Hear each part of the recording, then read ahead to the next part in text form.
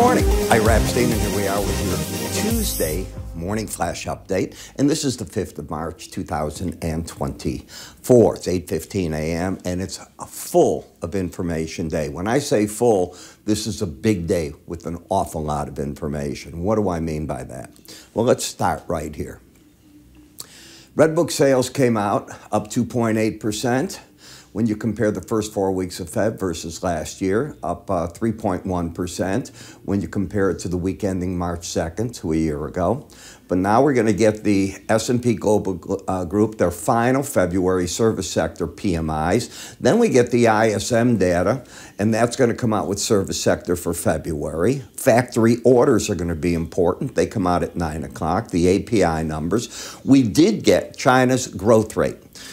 They set it at the same, 5%. It'll be tough to get there because they had the benefit of coming out of pandemic last time, and they're not going to have that wind behind them. So that's one thing. But where they're really spending money is on their defense budget, up to 7.2%, the largest in 5 years. Sort of sends a message to Taiwan to be careful what's going on.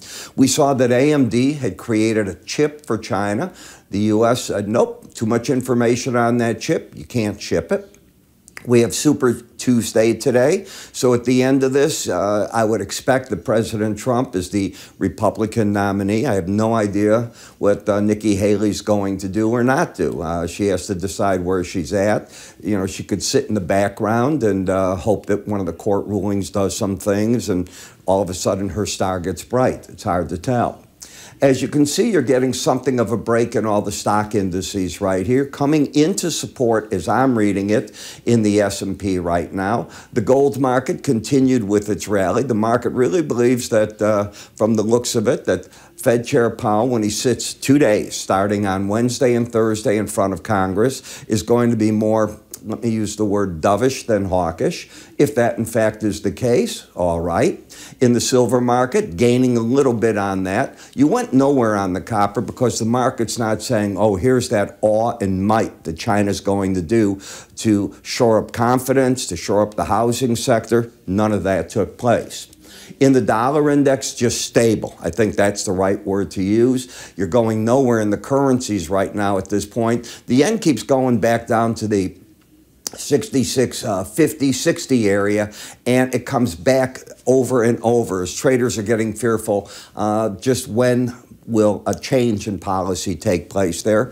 In the grain markets, rallies still have trouble holding. Now, you did get up yesterday, and you took out the downtrend in the corn. That doesn't mean you've begun a real move to the upside, but it certainly looks to me like that's what the market is trying to do in a big way.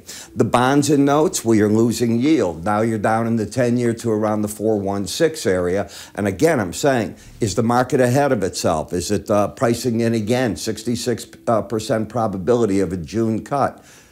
You know what's going to start telling you that? Where the numbers are going to change? This week. You get ADP, Challenger Gray, U.S. jobs report at the end of the week. Once you get all these jobs in your belly, that's where you're at. So you have to see just what's going to happen. So again, I think that's going to be an interesting move. All right. So I want to remind you, you know, each morning, and I do mean each morning at 5 in the morning, excuse me there, let me get back to that. There we are. Each morning what I start doing is I start recording for my subscribers.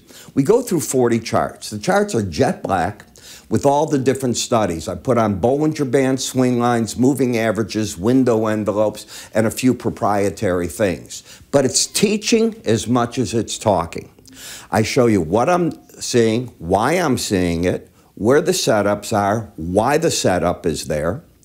I'll look at a weekly chart, a daily chart, try to make the two come together and give you ideas for both shorter term and long-term trading, both.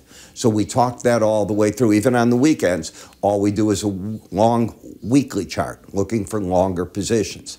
How do you get this? Go to our website, iraepstein.com. When there, go under the name Research. It's waiting for you. I'm Ira. You have yourself a good day. See you at the end of the day.